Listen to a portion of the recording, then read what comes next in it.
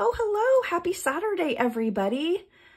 If you are returning, thank you for coming back to join me. And if you are new, welcome.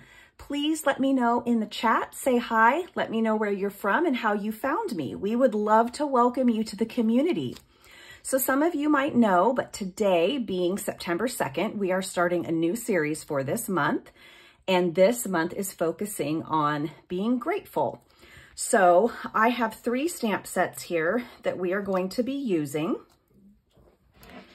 And one of them, Biggest Wish, is a carryover. But these 2 right here are new. These are both in our holiday catalog, which launches next Wednesday, September 6th. This coordinates with a punch duo in the annual, these shapes right here. And this is just a set that is all sentiments for all different holidays. So that is what I chose to use today. And then for the paper, we're actually using one of the Christmas papers.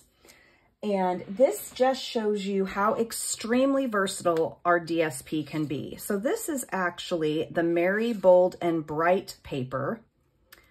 I may be incorrect on the name. Let me double check really quick. I know that's the name of the suite of products. I am correct. Merry, Bold, and Bright is the name of the paper. So maybe the suite is named something different.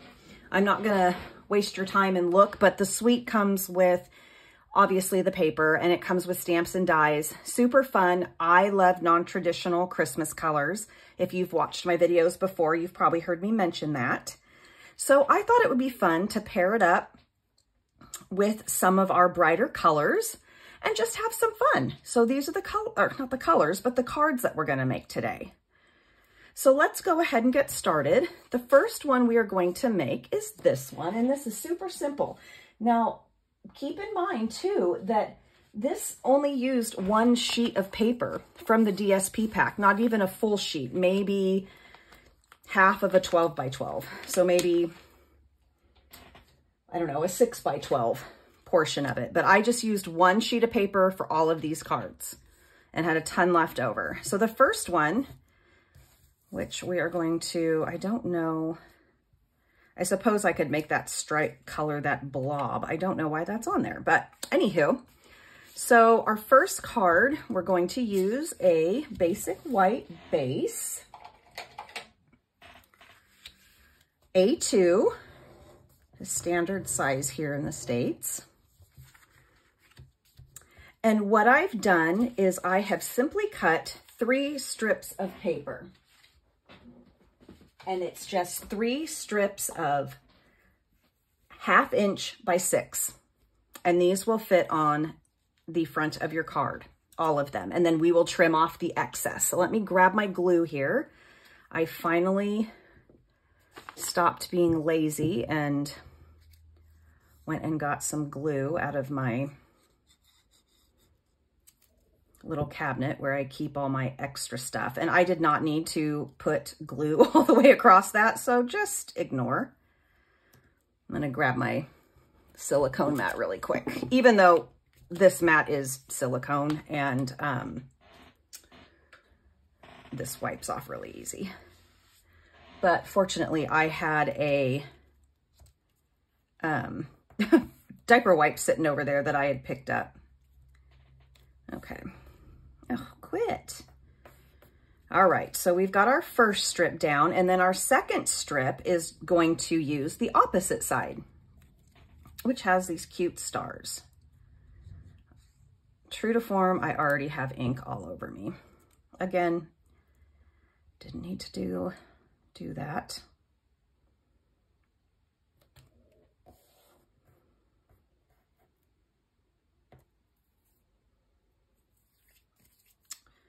And then this one is going to be stripes. And I'm just leaving, again, put too much glue on. I'm just leaving a bit of a gap between the pieces of paper. You can leave a larger gap, a smaller gap, whatever you like the look of.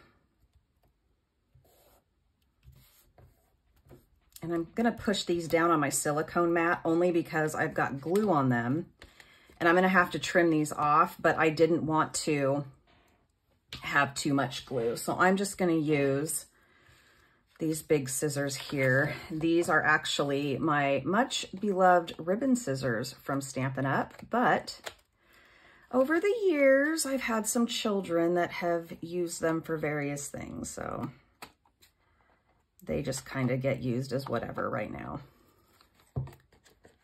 I had to buy some new ribbon shears. Okay, so let me move these out of the way here. I will clean those later.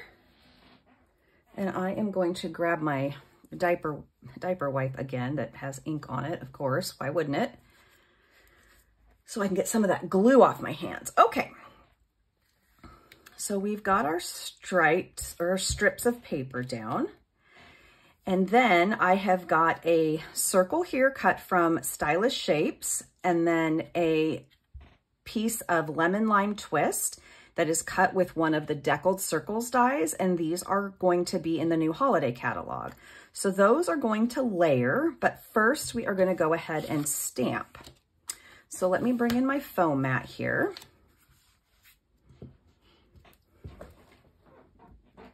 And for this, I used garden green.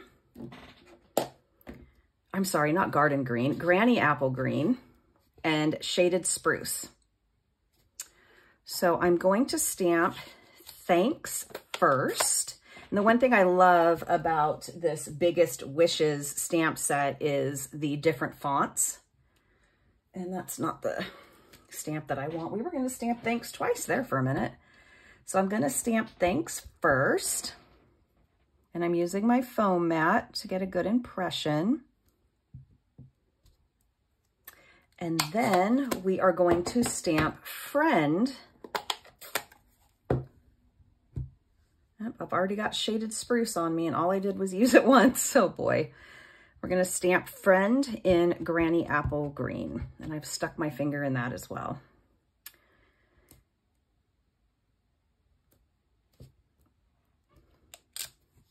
And I just think it's so neat that you can use a dark and a light or a mid-tone and then stamp one on top of the other.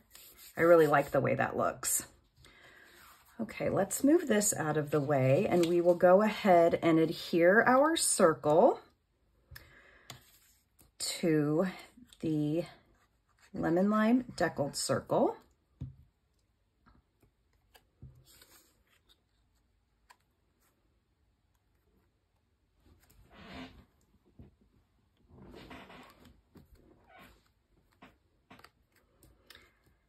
And then we're just going to put that right there. But I do have a couple other elements on this card. I've done some flicking with marker, and I've also stamped this cute little cluster of crosses, whoops, in Pool Party. So I'm going to go ahead and do that, and also grab my Stampin' Blend marker to do some of the flicking.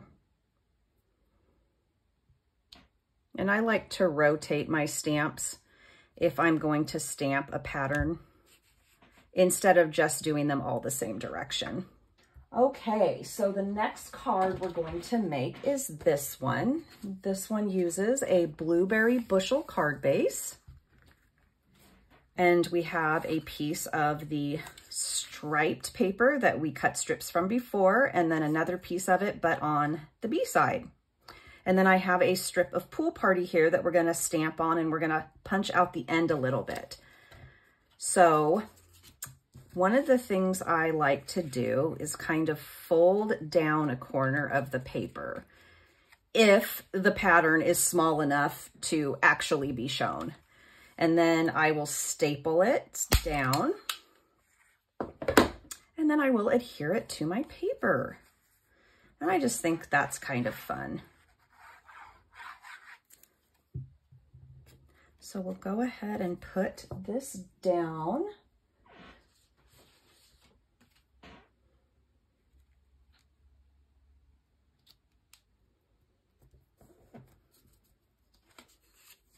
And we will adhere this piece.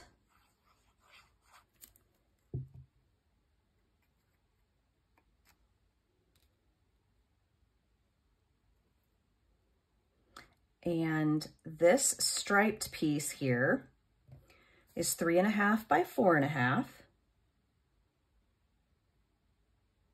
And then this star strip is 1 by 4.5. And then my blue strip here that we're going to stamp on is 1/2 by 3 5/8. And for this, we're going to stamp in Blueberry Bushel, and I'm going to use the Little Thanks stamp out of the Medley Mix stamp set, which you will see in the holiday catalog.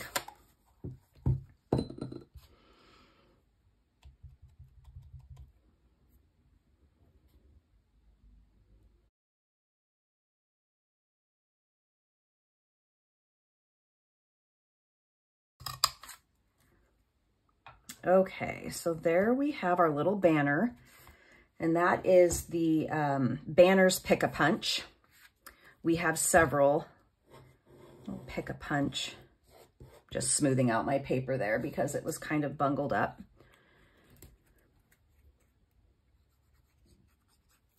And we're just going to go ahead and put that under here. I am going to use the same embellishments, the ombre dots. However, I also want to do some paint flicking on this one because I felt like it just needed a little bit more. So what I have done, and pardon the shaking of this really quick here, these are some paints by Versamark, and well, not by Versamark, but by the brand that makes Versamark. And this is something that Stampin' Up! Used to sell several years ago. It came out in our holiday catalog, and it is since retired. But I love this stuff. And your other option, you could use white craft ink. You could use a white ink spray, a shimmer ink spray. You could try Wink of Stella, but it's probably not going to show up very well, just the sparkle, but it's a clear base. Let's see what else you could use. I said craft ink, white gouache, which is a type of paint that mixes really well with water, that makes pretty splatters, you know, really anything. And I'm just going to mix this with a little bit of water. And normally I would hit this off a block, but that would be really loud in a video. So I'm just gonna hit it off my hand. And you do not have to mix with water. At least if you have some of this in your stash, you don't have to mix any of it with water. But I do it because it thins it out a little bit and it allows the product to dry faster. So, and for the purpose of a video, it works a little bit better. So I'm gonna wipe. You should see I have this magazine holder that I keep my catalogs in and stuff. And it looks like yesterday or the day before when I was using this, I just splattered it all over my magazine holder. Okay, so there we have it with the splatter. And then I'm going to bring in these embellishments here. And I'm going to use the Night of Navy. That's what I think these ones are. Does it tell me on the outside? It does not. I think they're Night of Navy though. But I like that they have the, oh my Lanta, you guys, I give up. I like that they have the different shades. I need scissors to do this, I think. Sorry. It's only impossible when you're trying to film. Otherwise, everything just works smooth as silk.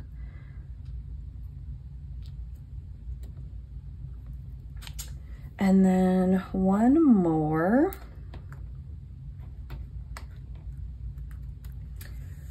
Which we are going to put down here by the sentiment.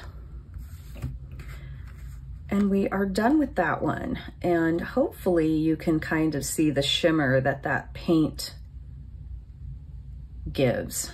But I thought that was really fun. I love bright colors. And then our last one is going to be a Melon Mambo card base. And I'm sorry, but I'm gonna leave the grid paper here because we're gonna have to do some more painting. So might as well just leave it on the screen. So we have our A2 Melon Mambo card base, and then our striped piece is 3 1/4 by 4. So we'll go ahead and put that down.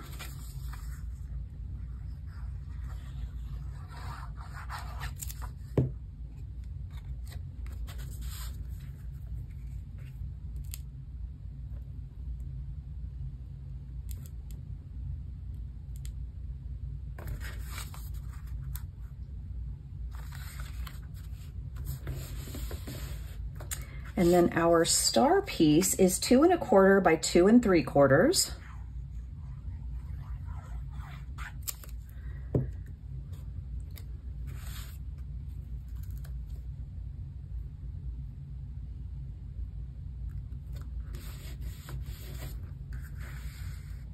And then we have our circle here, and we are going to stamp "You Mean So Much to Me" in Blueberry Bushel.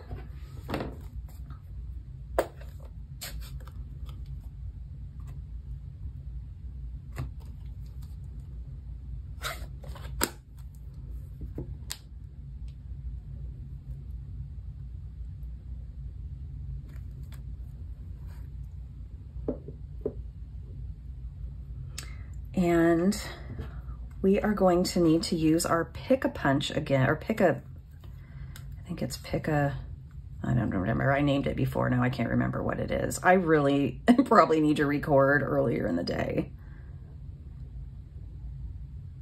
And this is the banner one. So we're just gonna make a cute little banner out of that strip of paper, and this strip of paper is 1/4 by 3 1/4. So this is gonna be popped up. So I'll add a few dimensionals to the back here.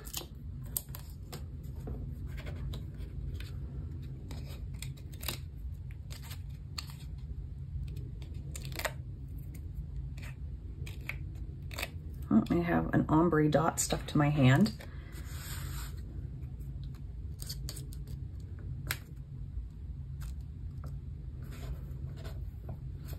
Okay, and this will just adhere down with some adhesive, liquid adhesive.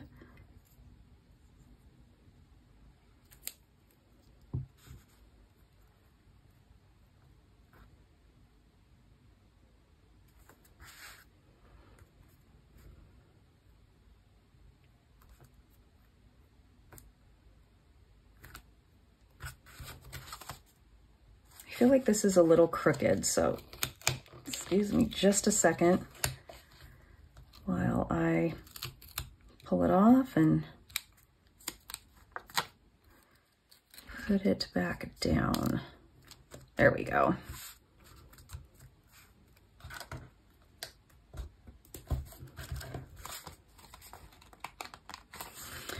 Okay, so we need to add a little bit more of this shimmer paint.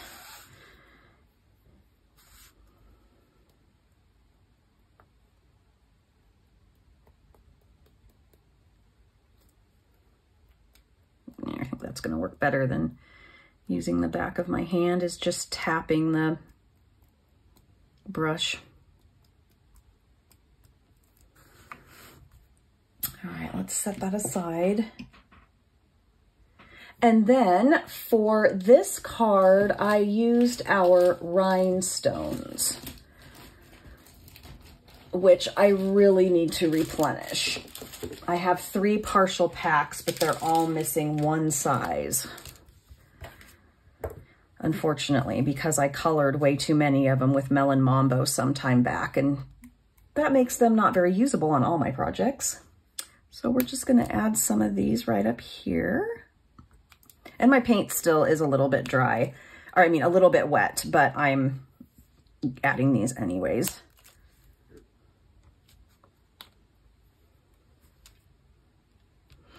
I feel like this putty tool just works better with some embellishments. At least that's the story I'm going to tell. And there we have that card with more fun shimmer paint. So let me remove the grid paper here. I've got like a lovely big mess. And I will grab the other cards.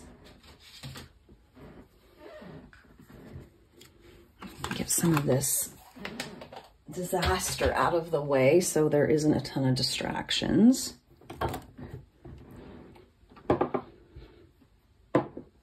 And there we have it. What do you guys think? I hope you like them. I feel like they're fairly easy to make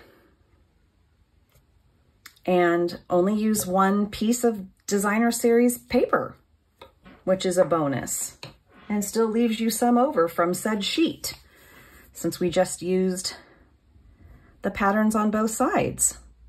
So as I said, all of the measurements and products and everything will be on my blog. So if you missed any of the measurements, those will be there, but you can also go back and watch the video.